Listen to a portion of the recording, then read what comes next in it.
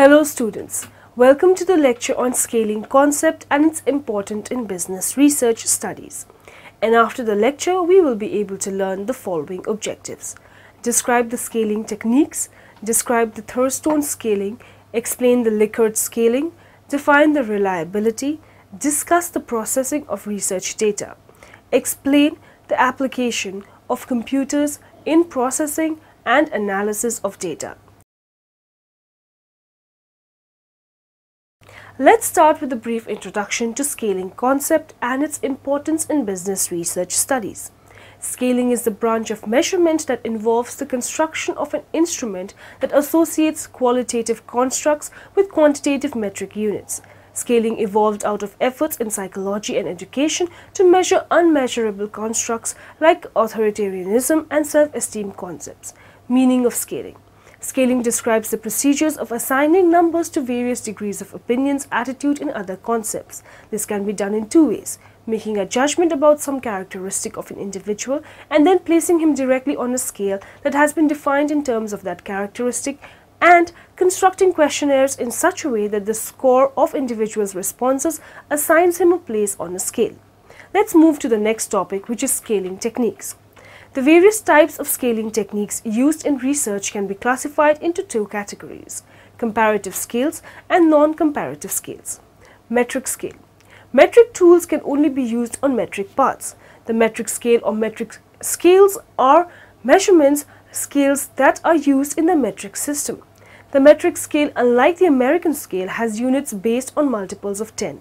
The advantage. One of the main advantages of the metric scale, it is considered easier to perform calculations with.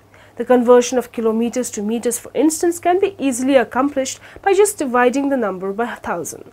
On the other hand, in the American system, when it is needed to convert miles to feet, we have to divide by 5,280. Rating scale. All rating scales can be classified into one of the three classifications. Some data are measured at the ordinal level. Numbers indicate the relative position of items but not the magnitude of difference. Response options: strongly disagree, disagree, agree, strongly agree. Some data are measured at the interval level. Numbers indicate the magnitude of difference between items, but there is no absolute 0 point. Some data are measured at the ratio levels. Numbers indicate magnitude of difference and there is a fixed 0 point. More than one rating scale is required to measure an attitude or perception due to the requirement for statistical comparisons. Did you know the metric system became compulsory in France in 1840? By 1900, over 35 nations had adopted the metric system.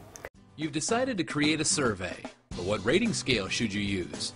Sounds like a pretty simple question, but there's much to consider with all the variables involved. The key is to select the optimal scale for the project.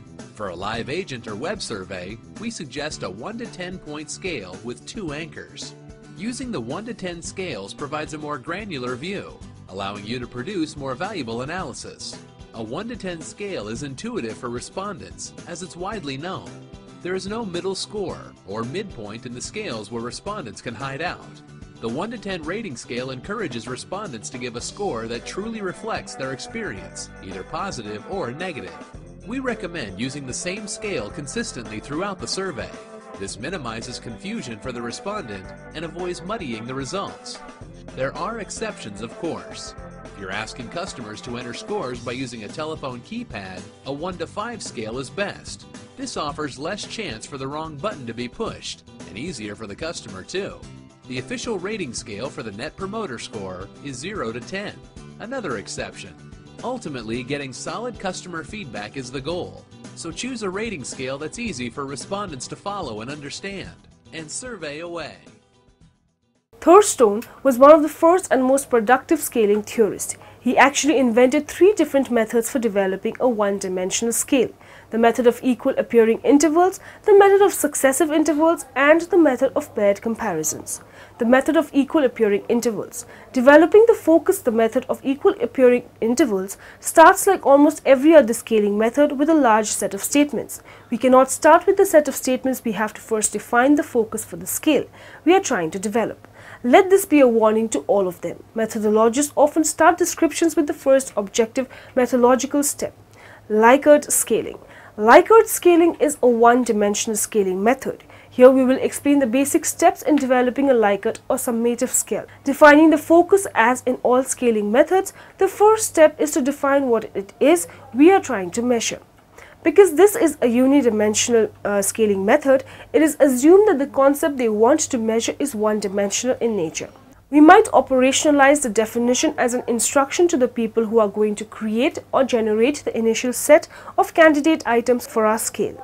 Generating the items. We have to create the set of potential scale items. Rating the items. The next step is to have a group of judges rate the items. Usually we would use a 1 to 5 rating scale where strongly unfavorable to the concept, somewhat unfavorable to the concept, undecided, somewhat favorable to the concept, and strongly favorable to the concept. Selecting the items. The next step is to compute the intercorrelations between all pairs of items based on the ratings of the judges. Did you know in 1932 René Likert invented a measurement method called the Likert scale, often called a rating scale, which is used in questionnaires such as attitude surveys. Let's now talk about the reliability. Reliability has to do with the quantity of measurement.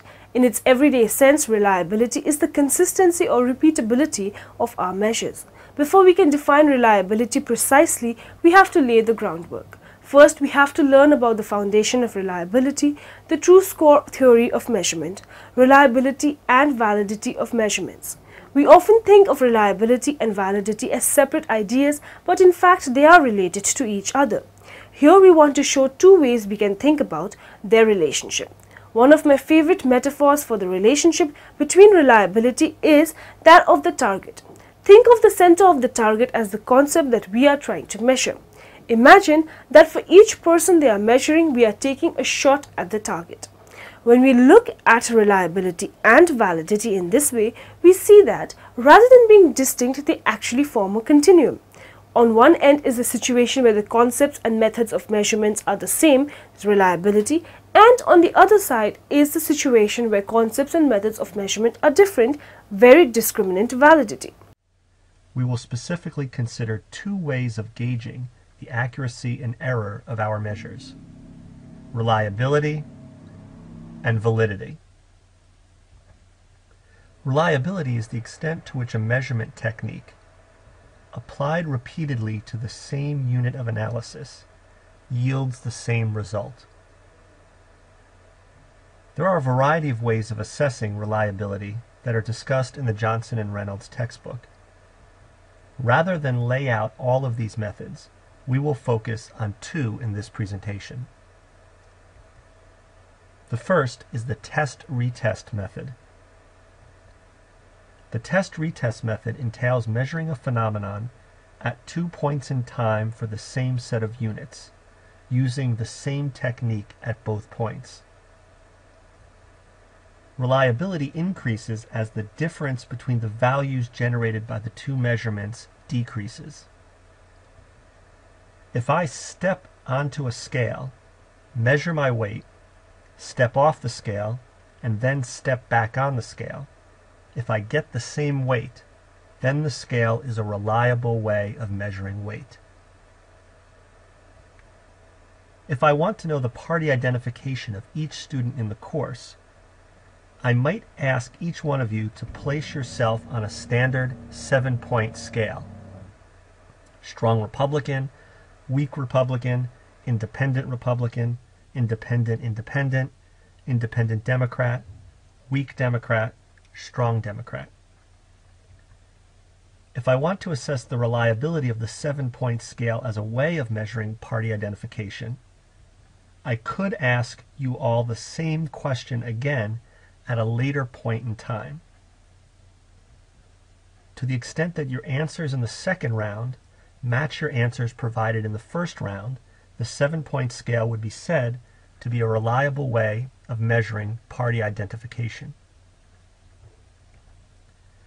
The test-retest method, it is important to note, can overestimate reliability.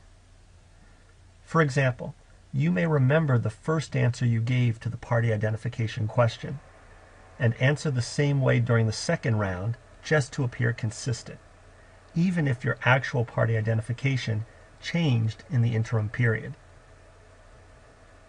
The test-retest method may also underestimate reliability, as when your party identification changes between the first and second rounds, and your answers at both stages reflect your actual party identification at that moment.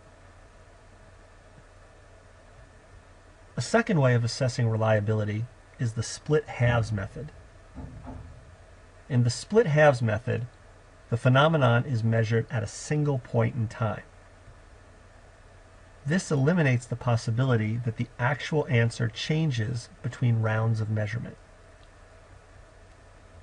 To utilize the split halves method, the concept must be operationalized via a multi-item measure. For example, a person's political ideology might be measured through a series of 4 questions, asking their attitudes toward universal health insurance, the minimum wage, tax cuts, and defense spending. If individuals who respond in a liberal manner to the universal health insurance and minimum wage questions also respond liberally to the tax cut and defense spending questions, then the 4 questions together can be said to constitute a reliable multi-item measure of political ideology. Note that the split halves method hinges on the assumption that both components tap the underlying concept equally well. If this assumption is not met, then the whole method falls apart. The second way of gauging the accuracy and error of our measures is validity. Validity is the extent to which a measurement technique actually measures the phenomenon it is supposed to measure. Once again, there are a variety of ways of assessing validity that are discussed in the Johnson and Reynolds textbook. Rather than lay out all of these methods, we will focus on 2 in this presentation. The first method is face validity. Face validity is the extent to which a measurement technique seems to measure the phenomenon that it is supposed to, on the face of it. Note that face validity entails a subjective assessment on the part of the researcher. It is not an empirical assessment. This subjective assessment is considered to be a stronger claim to validity if a consensus exists among experts in the field. For example, there is widespread agreement among pollsters and political scientists that the 7-point scale is a valid way of measuring party identification. A second way of assessing validity is construct validity. Construct validity is the extent to which a measure is related to measures of other variables in ways that are hypothesized. Let's say that we hypothesize that human rights abuses occur with less frequency as the level of democracy in countries increases. Our measures of human rights abuses and level of democracy would be said to have construct validity if indeed it turned out that countries with higher levels of democracy did experience fewer human rights abuses. Note that construct validity assumes that we have correctly specified the nature of the association between the variables in question. In other words, one reason why our measures of democracy and human rights might not be associated with one another is that democracies are not better than other types of political systems in protecting human rights. Our measures of democracy and human rights might be accurate, but our incorrect hypothesis leads us to conclude that the measures do not possess construct validity. Before wrapping up this presentation, I want to note one more thing about reliability and validity, specifically regarding the relationship between these 2 standards for assessing the accuracy and error of measures. Note that reliable measures can be invalid. For example, I can step onto a scale multiple times and always get the same weight. But what if this weight is incorrect? Such a scale would be reliable, but not valid. Also note that valid measures are necessarily reliable. That is, if a measure accurately taps the underlying phenomenon, then it must by definition do so across repeat measurements. Now let's explore the processing of research data. By the time we get to the analysis of data, most of the really difficult work has been done. It is much more difficult to define the research problem, develop and implement a sampling plan, conceptualize, operationalize and test their measures, and develop a design structure. If we have done this work well, the analysis of the data is usually a fairly straightforward affair. In most social research, the data analysis involves three major steps, done in roughly this order: cleaning and organizing the data for analysis, data preparation, describing the data, descriptive statistics, testing hypotheses and models, inferential statistics, interpretation and analysis. Analyzing survey data is an important and exciting step in the survey process. It is the time that we may reveal important facts about customers, uncover trends that might not have otherwise have known existed, or provide irrefutable facts to support our plans. By doing in-depth data comparisons, we can begin to identify relationships between various data that will help them understand more about their respondents and guide towards better decisions. Editing. The process of checking and adjusting responses in the completed questionnaires for omissions, legibility, and consistency, and readying them for coding and storage. Fieldwork often produces data containing mistakes. Coding. Editing may be differentiated from coding, which is the assignment of numerical scores or classifying symbols to previously edited data. Careful editing makes the coding job easier. Codes are meant to represent the meaning in the data. Assigning numerical symbols permits the transfer of data from questionnaires or interview forms to a computer. Codes often, but not always, are numerical symbols. Classification of data.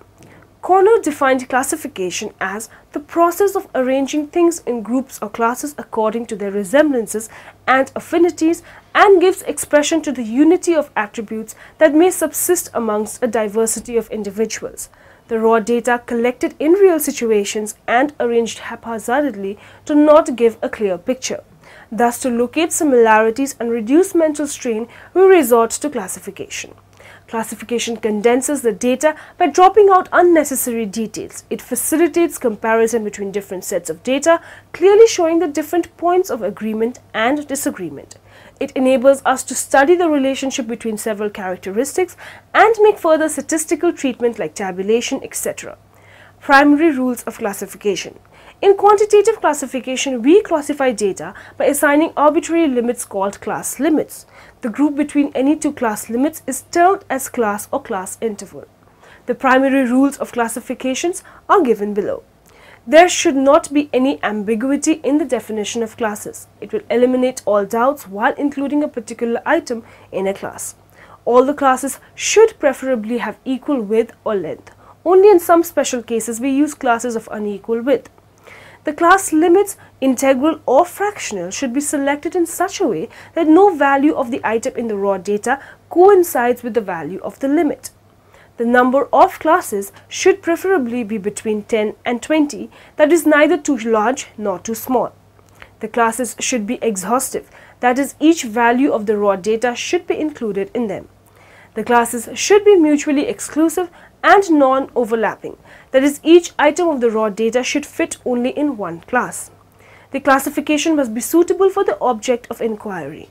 The classification should be flexible and items included in each class must be homogeneous. Width of class interval is determined by first fixing the number of class intervals and then dividing the total range by that number. Modes of classification. There are 4 modes of classification: qualitative, quantitative, temporal, and spatial. Tabulation of data.